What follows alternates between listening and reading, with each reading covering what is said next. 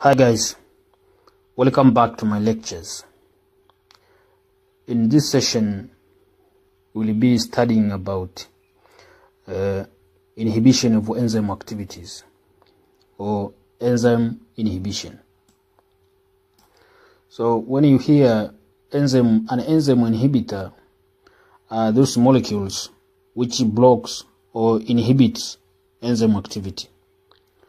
So all molecules that blocks enzymatic activities are called the inhibitors.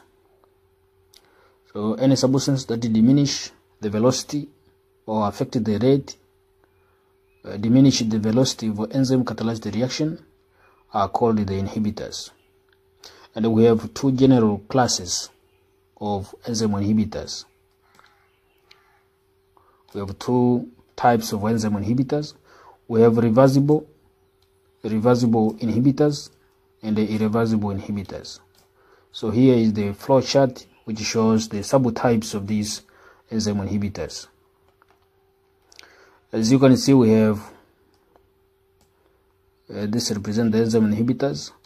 We have two major types of enzyme inhibitors. We have reversible inhibitors and the irreversible inhibitors. The reversible inhibitors has also the subtypes, the competitive or substrate analog reversible inhibitors.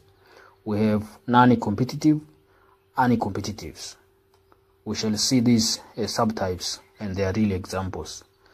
In case of irreversible inhibitors, we have those which are substrate analog or affinity labels, group specific irreversible inhibitors, and the suicide or mechanism based inactivations or mechanism-based inactivators.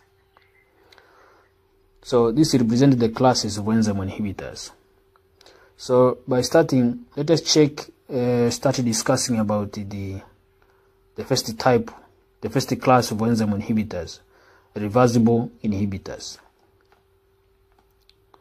So the word reversible inhibitors are those inhibitors which binds non-covalently with the enzymes. Non-covalently, it means these inhibitors binds with enzymes using non-covalent bonds. Example, the ionic bonds, van der Waals forces, hydrogen bonds, etc., or hydrophobic interactions, etc. Those bonds which are non-covalent does not involve the sharing of electrons. So, and these inhibitors are easily being removed from the enzymes because the binding or the interaction between the inhibitor and the enzyme is always reversible. So reversible inhibitors bind to enzymes through non-covalent bonds. Non-covalent bonds include the hydrogen bonds, ionic bonds, van der Waals forces, and the hydrophobic interactions. And the activity of the inhibited enzyme, is restored fully when the inhibitor is removed from the system. So the reversible inhibitors are those inhibitors which bind with the enzymes using non-covalent bonds, and the activity of inhibited enzymes can be restored fully when the inhibitor is removed from the system. Here in reversible inhibitors, as we have said, we have three subtypes of reversible inhibitors. We have competitive or substrate analog inhibitors, we have non-competitive inhibitors, and the uncompetitive inhibitors. So let us go quickly. The competitive or substrate analog inhibitors. Competitive means competition. Here the substrate and the inhibitor are structurally related, so they compete to the same active site. And this can be removed or prevented by increasing the concentration of the substrate, because the substrate and the inhibitors compete to the active site. So the competitive inhibitor is usually structural analog of the substrate, structural related with the substrate. The chemical structure of the inhibitor closely resembles that of the substrate, and it binds to the enzymes at the active site, forming the enzyme inhibitor complex rather than enzyme substrate complex. So the key difference here is that the formation, when the inhibitor binds to the active site, when the inhibitor outcompetes the substrate, it forms the enzyme inhibitor complex, which does not lead to the formation of the product, and there will be no enzymatic catalysis, no enzymatic reactions. But in case of enzyme substrate complex, when the substrate outcompetes the inhibitors, it will lead to the formation of enzyme substrate complex, and this is the one that finally converted into the free enzyme and the product. So the key concept to capture here is that the competitive reversible inhibitor are those inhibitors which are structurally related to the substrate, so they compete to the active site, and upon binding they form enzyme inhibitor complex, which cannot further lead to the production of the product, or cannot allow the formation of the enzymatic catalysis, and finally the formation of the products. As you can see from this diagram here, we have firstly the enzyme react with the substrate to reversibly form enzyme substrate complex, in case that the substrate has outcompeted the inhibitors. So we just have to assume that in case the substrates outcompete the inhibitors, so the substrate binds to the active site of the enzymes to form the enzyme substrate complex, which finally releases the product and the free enzyme. But in case when inhibitors outcompete the substrates, this forms enzyme inhibitor complex. This is the inactive. This complex is inactive, cannot go further to release the products, will not undergo any enzymatic reactions. So the inhibitor will just remain in the active sites, and no further products will be formed, as you can see from this diagrammatic representation. This E represents the enzyme as substrate, I the inhibitors. As you can see, the substrate and the inhibitors are structurally related, so they compete with the active site, and as you can see, the shape of the active site resembles the shape of both the substrate and the inhibitors. So if the substrate outcompete the inhibitors, it will lead to the formation of enzyme substrate complex, and this will undergo catalytic reactions to form a free enzyme, to release a free enzyme and the product.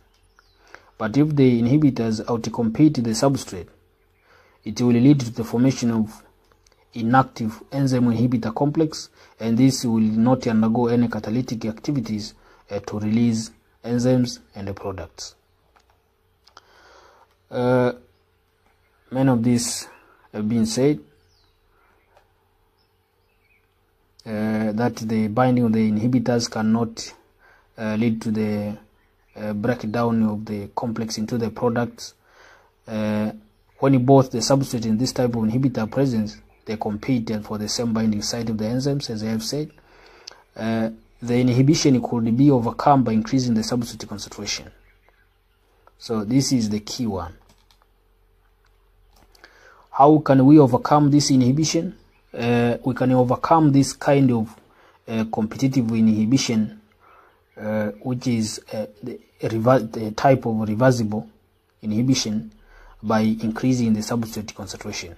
Because if the issue is competition, if we increase the concentration of the substrate, then we will outcompete the binding, the competition with inhibitors.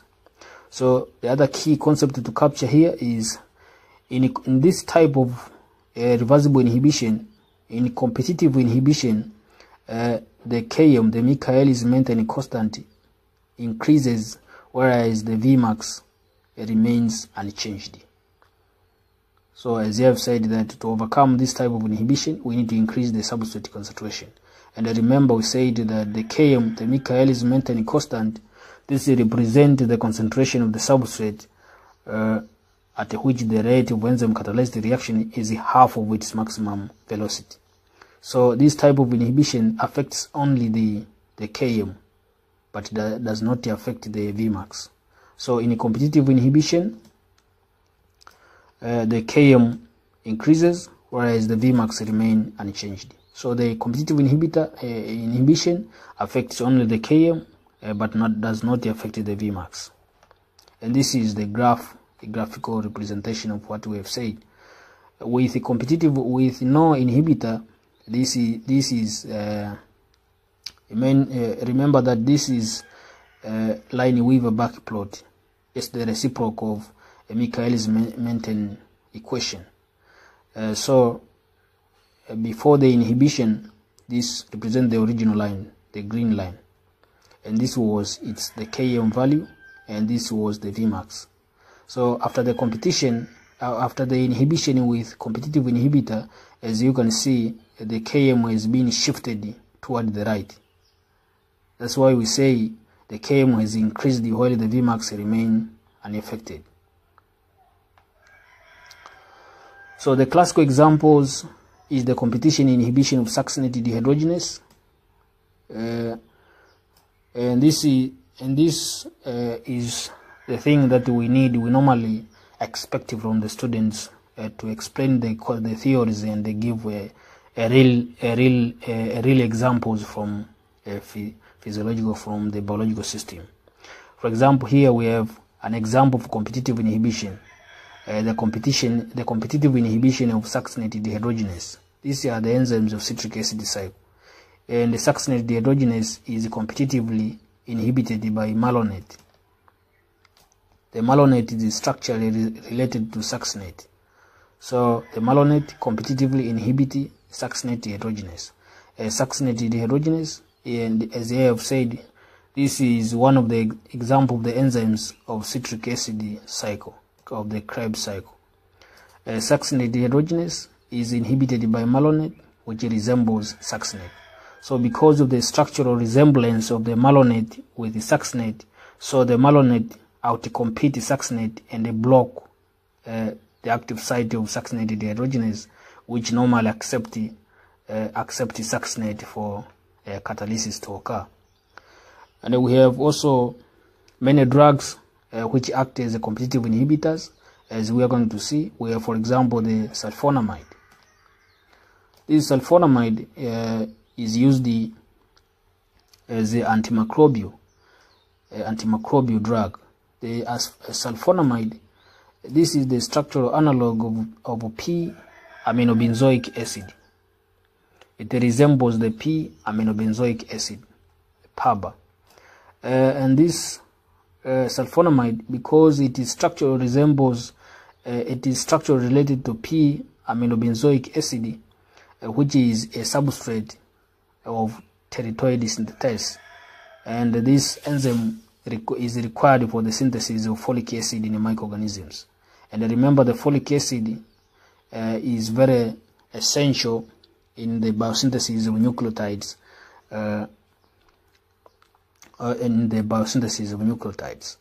So the sulfonamides, the antimicrobial drugs, inhibit teratoid synthase, which is required for synthesis of folic acid in microorganisms. And the folic acid is very useful in formation of nucleotides, and the nucleotides are the one that are used in proteins, in DNA synthesis during replication and cell divisions. So when the sulfonamide inhibit these enzymes, or competitively inhibit these enzymes, there will be no further synthesis of folic acids. So consequently, eventually there will be no further synthesis of nucleotides, the purines and the thiamine. So there will be no further growth of pathogenic organisms. So this is a real example, the action of sulfonamide, antimicrobial drug. Another one, we have isoniazide or isonicotinic acid hydrazine. INH. This is an anti-tuberculosis drug. Anti-tuberculosis drug is structurally related to nicotinamide. Structurally related to nicotinamide, and this is the essential substrate for the enzymes that synthesizes NAD and nicotinamide adenine dinucleotide. These are the coenzymes that are very useful. Are the coenzymes and the electron carriers which are very useful in enzymatic in the body, in the living systems. So the INH interferes with the biosynthesis of NAD and therefore restricts the growth of organisms that cause tuberculosis. So this represents an example of competitive inhibition. So because this INH structurally resembles nicotinamide, and this nicotinamide is the substrate for those enzymes that synthesizes NAD, and if they are they are inhibited, so there will be no further synthesis of these coenzymes, these electron carriers. So there will be no further growth of those organisms that cause tuberculosis. We have another example here. This naturally occurring drug, the dicumarol. The dicumarol, this is an anticoagulant drug structure related to vitamin K. It is naturally occurring drug, anticoagulant drug, structural similar to vitamin K, and this inhibits the vitamin K activity, which inhibits the formation of prothrombin, the blood clotting factors. And remember that the dicumarol, as we have said, competitively inhibits vitamin K epoxide reductase, which normally recycles vitamin K. So after the inhibition of this vitamin K epoxide reductase, there will be no further, there will be the depletion of active vitamin K in the blood. So eventually there will be no further formation of active blood clotting factors, for example the prothrombin and several coagulant proteins. So the dicumarol was discovered in moldy wet sweet clover hay as the cause of naturally occurring bleeding disease in cattle. So this is naturally occurring drug that competitively inhibits the reductase enzymes that recycles vitamin K activity. So it will lead to depletion of vitamin K, which is very essential coenzymes for the synthesis of blood clotting factors, including the prothrombin. So the second type of reversible inhibitor, the second subtype of reversible inhibitor, we have non-competitive inhibitors. The non-competitive inhibitors, as the name implies, this type of inhibition, no competition occurs between the substrate. The key point is that no competition occurs between the substrate and the inhibitor. And the inhibitor is usually structurally different from the substrate. This is the key difference between the non-competitive inhibitors and the competitive inhibitors. No competition in non-competitive inhibitors, and the inhibitors are not structurally related to the substrate. So it binds at the site of the enzyme's molecule other than the substrate binding site. So this inhibitor binds to other site other than the substrate binding site, and there is no competition between the inhibitor and the substrate. So since the inhibitor and the substrate may bind at different sites, so the formation of both enzyme inhibitor and the enzyme inhibitor substrate complex is possible.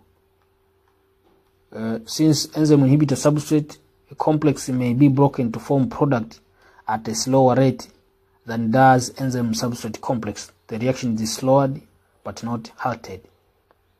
So in this type of inhibition, the activity of enzymes may not be blocked, but the reaction rate is lowered because there is no competition between the substrate and the inhibitor. The substrate may bind to its active site and the inhibitor binds to other side, but what happens is that the reaction rate is lowered. So the reaction proceeds, but the rate is lowered. So as you can see, the Vmax is affected, by the Km it remains unchanged. So this is a representation, diagrammatical representation of how this inhibition works. We have the enzymes.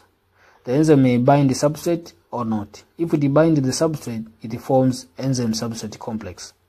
And because the inhibitor can bind on the other side other than the substrate binding site, so even the enzyme substrate complex can be inhibited by the inhibitors.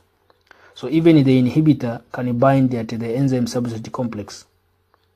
If the inhibitor binds at this enzyme substrate complex, it leads to the formation of enzyme inhibitor substrate complex. It leads to the formation of enzyme inhibitor substrate complex, and this allows the catalysis to take place and the release of the product, but at a slower rate. So the Vmax is affected. The rate of reaction is affected. However, when in case the inhibitors fail to bind to the enzyme substrate complex, this reaction proceeds as normal at a normal physiological condition to release the products at its maximum rate.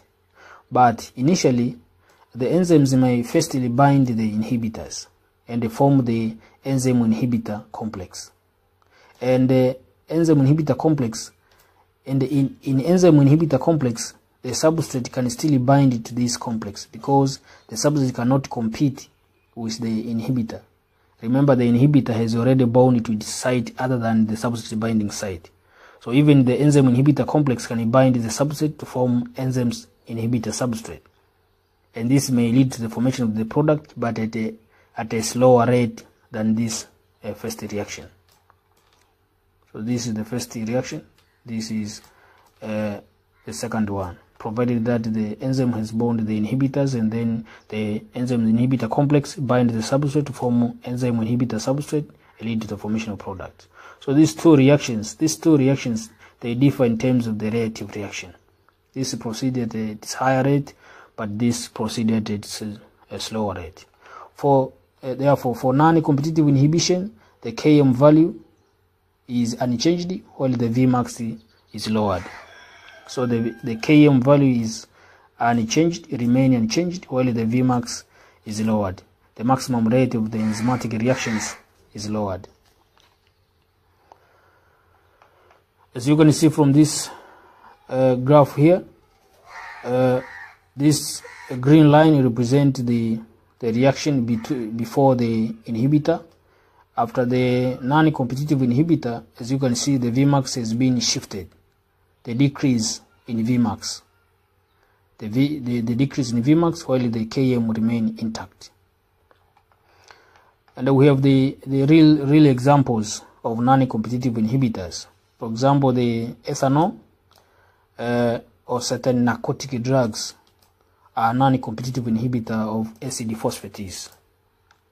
We have trypsin inhibitors that occur in soybean and raw egg white. They inhibit the activity of trypsin non-competitively. We have, as well as Ascaris parasites, Ascaris worms. They contain pepsin and trypsin inhibitors. And these pepsin and trypsin inhibitors of Ascaris parasite, of Ascaris worms, inhibit non-competitively action of pepsin and trypsin. And this explaining why Ascaris worms are not digested in human intestine. This is the key thing to note for you students. This is the key thing to note for you students. Why the Ascaris worms are not digested in human intestine? Because they have these pepsin and trypsin inhibitors that non-competitively inhibit the activity of these protein digesting enzymes. That's why the Ascaris parasites are not digested in human intestine. We have the third subtype of reversible inhibitors, uncompetitive inhibitor. We have uncompetitive inhibitor. The uncompetitive inhibitor can bind only to the enzyme substrate complex. So something to note for you students is that these three subtypes of reversible inhibitors, the competitive, non-competitive, and the uncompetitive, they have their own key difference in terms of substrate binding or the inhibitor bindings.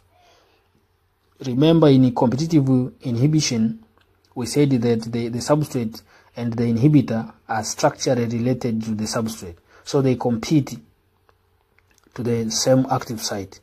But in non-competitive, we said that the inhibitor and the substrate are not structurally related, and the inhibitor bind to other site other than substrate binding site, and the inhibitor can bind either in a free enzyme or in enzyme substrate complex. But here, in uncompetitive inhibitor, the inhibitor binds only at the enzyme substrate complex.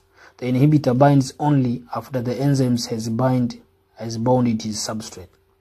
So that's why this type of inhibitor does not affect the affinity for free enzyme, does not bind the free enzyme. It affects the affinity of enzyme substrate complex. So uncompetitive inhibitor decreases both the Vmax and the Km. That's why this kind of inhibitors affect both the Vmax and the Km, the rate of reaction and the Km. And this form of inhibitors occur in those enzymes which act on more than one substrate. As you can see from this graph, represent that this shows that this type of uncompetitive inhibitor affect both the Vmax and the Km. As you can see, this green line is before the inhibitor. After the inhibitor, as you can see, the Vmax has been shifted, decreased, and the Km has also lowered, shifted to the left, more negative. And of course, the real examples here for uncompetitive inhibitors occurs in certain cancers. For example, alkaline phosphatase are overexpressed in certain types of cancers, and those alkaline phosphatase are often operate via uncompetitive inhibition mechanisms. Also, we have the number of genes that code for human alkaline phosphatase, which are also inhibited uncompetitively by certain amino acids, the leucines and the phenylalanine.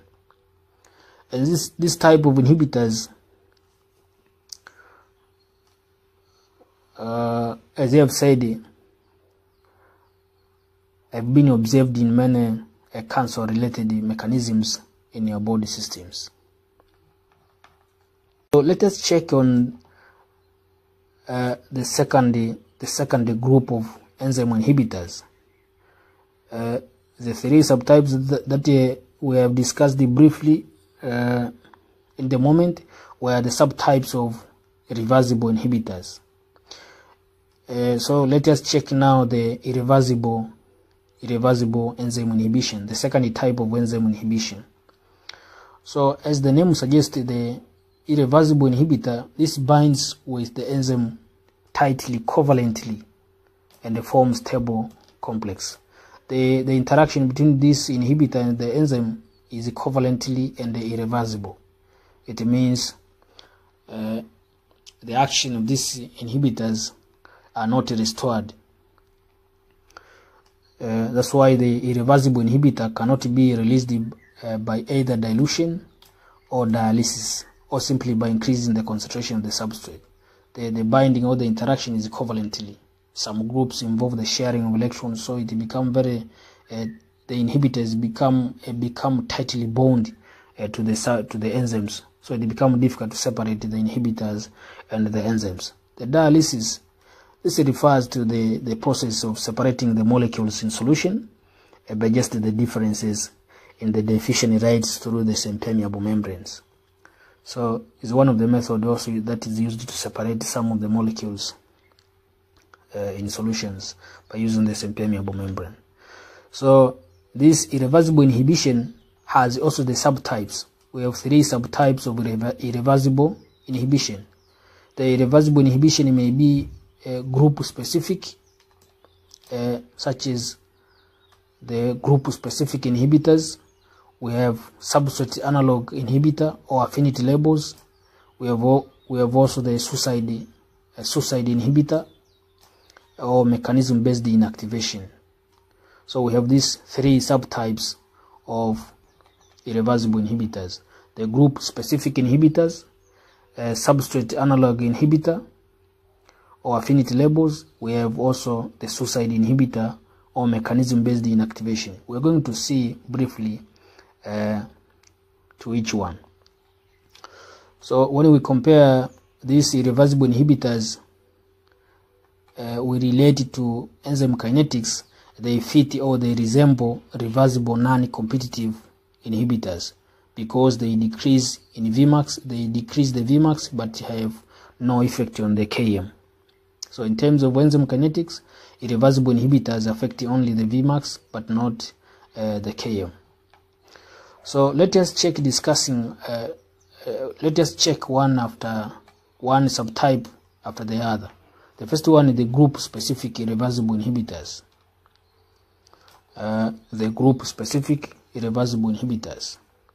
As the name suggests, these inhibitors react with specific R groups or the side chains of amino acid residues in the active site of the enzymes. Remember when we were discussing about the amino acids, we said that all of the amino acids has these R groups, the side chains that differentiate one amino acid and the other. Other have charged R amino acids, other have uncharged polar R groups, other have aromatic R chains, R side chains, etc. So these inhibitors react with these R groups or side chains of most of the amino acids which are found on the active site of the enzymes, and result into inactivation or the inhibition. So we have several examples of group specific irreversible inhibitors. For example, we have diisopropyl fluorophosphate. This is the potent neurotoxin affecting neurons. Diisopropyl fluorophosphate. This inhibits enzyme acetylcholine esterase by covalently reacting with the hydroxyl group of serine residues present in the active site of the enzymes. So this molecule, the diisopropyl fluorophosphate,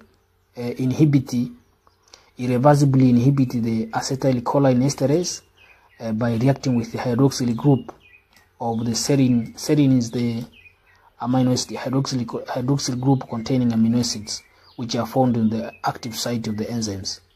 So the acetylcholine esterase is responsible for deactivation of acetylcholine in synaptic impulse transmission.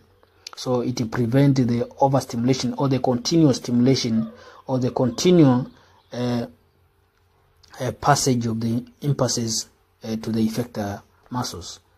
So this diisopropyl fluorophosphate react with the hydroxyl group of serine residues in the active site of these enzymes. As you can see, we have acetylcholine. This is the messenger, the chemical molecule that crosses the gap to transfer the impulse to the postsynaptic membrane. So the acetylcholine is normally broken down immediately after the activation of after the passage of the impulse in the synaptic gap. It is broken down by acetylcholine esterase into acetate and the choline. But in the presence of this irreversible group-specific inhibitor, the potent neurotoxin, the diisopropyl fluorophosphate, the action of these enzymes is inactivated. So this represents the reaction which happens in the active sites. So this represents the acetylcholine esterase with the serine amino acid serine residues in the active site. So this serine amino acid has the hydroxyl group on its other side chain. So this hydroxyl group is the one that reacts with diisopropyl fluorophosphate and leads to the inactivated acetylcholine esterase enzyme. So this is the irreversible inhibition of acetylcholine esterase by group specific inhibitor, diisopropyl fluorophosphate. So also the diisopropyl fluorophosphate has been found to inhibit many protein digesting enzymes, trypsin, chymotrypsin, elastase, and phosphoglucosamidase.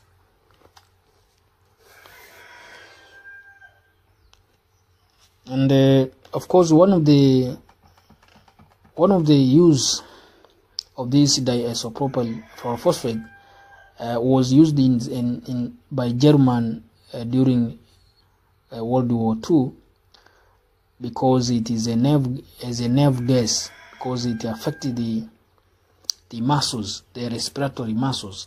It causes paralysis and even death, because the nerves experience continuous stimulation, which causes continual contraction and contraction of the muscles, which causes further paralysis and even death of the individuals. So it affected the respiratory muscles. So that's why we say it is a potent neurotoxin. Potent neurotoxins. We have also another example of group-specific irreversible inhibitors. For example,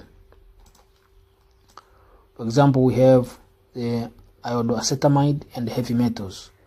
Iodoacetamide and heavy metals like lead, silver, and mercury react with the sulfur-hydryl group of cysteine. Remember, cysteine is another amino acid which is mostly found in the active site of the enzymes. So this iodoacetamide and the heavy metals, they react with this cysteine has a SH group, sulfur-hydryl groups. And these sulfur-hydryl groups of these cysteines are the amino acids which are found mostly also as serine. They are found also in most of the active sites of the enzymes. So these cysteines has sulfur-hydryl groups that is reacting with iodoacetamide and most of these heavy metals, and leads to the inactivation of those enzymes that contain the cysteine residues in the active sites. The third type of irreversible inhibitors are the substrate analog, the substrate analog irreversible inhibitors or affinity labels. The substrate analog irreversible inhibitor or affinity labels. So the substrate analog or affinity labels are molecules that are structurally similar to the substrate. This substrate analog possess highly reactive group which is not present in the natural substrate. The reactive group of substrate analog covalently react with the amino acid residues of the active site of the enzymes and permanently block the active site of the enzymes. So as you can see, the substrate analog irreversible inhibitors, this has more reactive groups that react with the amino acid residues in the active site and permanently block the active site for the access of the substrate. For example, we have the 3-bromoacetophosphate, the BAP, and this BAP is the substrate analog of normal substrate dihydroxyacetone phosphate for the enzyme phosphotryptophan of glycolysis. So as I have said that these substrate analog irreversible inhibitors are structurally related to the substrate, but the difference is they are having more reactive groups that react with amino acid residues in the active site and permanently block the active site for the substrate to bind. And this is an example, the BAP, the bromoacetophosphate, which is structurally related to structural resembles dihydroxyacetone, DDAP. And this dihydroxyacetone phosphate is normally the substrate for phosphotryptophan of glycolysis. So this BAP blocks the phosphotryptophan for the access of the dihydroxyacetone phosphate. We have suicide inhibitor or mechanism-based inactivation. Suicide inhibitor or mechanism-based inactivation. These compounds are relatively unreactive. This is another type of irreversible inhibitor, the suicide inhibitor or mechanism-based inactivation. These compounds are relatively unreactive until they bind to the active site of the specific enzyme. So the suicide inhibitors are relatively unreactive until they bind to the active site of the enzymes. So upon binding to the active site of the enzymes, they normally use the first few catalytic activities of the normal enzyme reactions in order to be transformed into reactive compounds that combine irreversibly with the enzyme, leading to irreversible inhibition. So the suicide inhibitors are normally unreactive until they bind to the active site of the enzyme. So when they bind to the active site of the enzymes, they use the first few steps of catalytic activities of the normal enzyme in order to be transformed into very reactive compounds. And after they become transformed into the active compounds, they react irreversibly with the enzyme, leading to the irreversible inhibition. So the enzyme literally commits suicide. These are also called the mechanism-based inactivations because they utilize normal enzyme reactions to inactivate the enzyme. So the suicide inhibitors uses the normal enzyme mechanisms to inactivate the enzymes. They bind to the active sites, they become transformed by enzymatic activities into the more reactive compounds, and thereafter they irreversibly inhibit such an enzyme. That's why they are called the mechanism-based inactivators. Most of the drugs falls in this. Most antibacterial, antimicrobial drugs fall in suicide inhibitors. For example, we have penicillin. This penicillin is an irreversible inhibitor of glycopeptidyl transpeptidase. Glycopeptidyl transpeptidase. This is the enzyme that is responsible for the formation of cross-links in the bacterial cell walls. So this enzyme is responsible for the formation of bacterial cell walls, and this bacterial cell walls is very important when it comes to the prevention of the bacterial lysis due to the osmotic pressures. So the penicillins irreversibly inactivate these enzymes, which is responsible for the formation of bacterial cell walls. Eventually, there will be no further bacterial cell wall synthesis. So this leads to the bacterial lysis due to the osmotic pressures. So we have aspirin, anti-pain drug. It is normally used as anti-pain because it blocks the release of prostaglandins, which are the molecules that are associated with pain and inflammations. So the aspirins irreversibly inactivates the enzyme cyclooxygenase, which catalyzes the first reaction in the biosynthesis of prostaglandins from arachidonic acid. So the aspirins irreversibly inactivate the cyclooxygenase. The cyclooxygenase is normally catalyzes the first reaction in the biosynthesis of prostaglandins from arachidonic acid. Remember that the prostaglandins are these molecules which are released following after you have got an injury and of course they are responsible for the pain that you feel after you get some injury. So that's why we use aspirin as a relief of pain, because it blocks the synthesis of these prostaglandins by blocking the activity of cyclooxygenase enzyme. And the cyclooxygenase enzyme, as we have said, it is responsible for the biosynthesis of these pain-related molecules, or the inflammatory-related molecules, prostaglandins, from arachidonic acid. We have the disulfiram, the anti-abuse. Disulfiram, or the anti-abuse, is used as an anti-alcohol, anti-chronic alcoholism. The drug used in the treatment of alcoholism, because it inhibits irreversibly the activity of aldehyde dehydrogenase.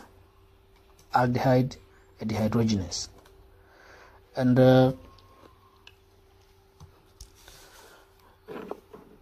this aldehyde dehydrogenase is the enzyme that is responsible for the conversion of acetaldehyde into the acetic acid. So this disulfiram, the anti-abuse, inhibits irreversibly aldehyde dehydrogenase, which is the enzyme aldehyde dehydrogenase enzyme, resulting in the accumulation of acetaldehyde in the body. The accumulation of the acetaldehyde in the tissues leads to the alcohol avoidance, as you can see from this flow chart here, flow diagram here. After the consumption of the alcohol dehydrogenase convert the alcohol into the acetaldehyde.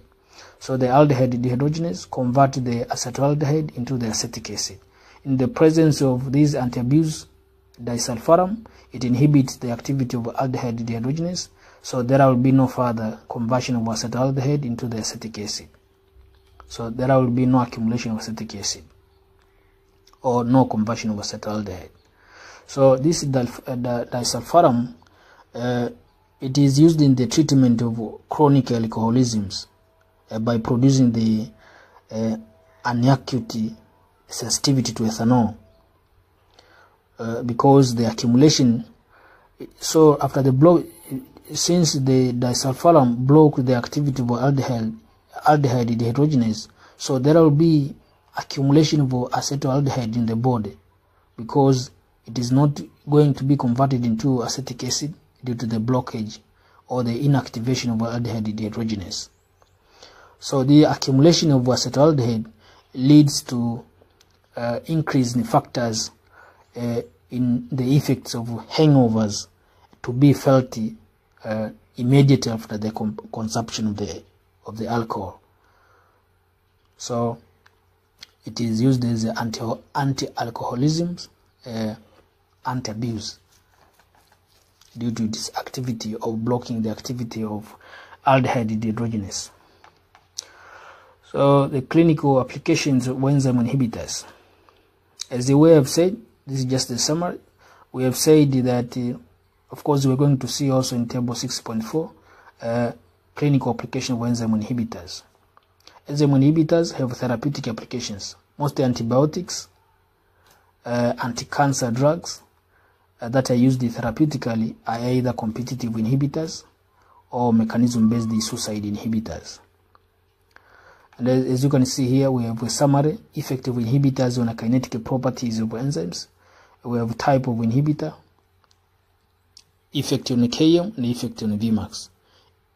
All the irreversible inhibitors does not affect the Km, but it decreases the Vmax, as I have explained. Irreversible inhibitors, we have reversible competitive, increases the Km, but has no effect on the Vmax. Reversible non-competitive does not affect the Km, but it decreases the Vmax.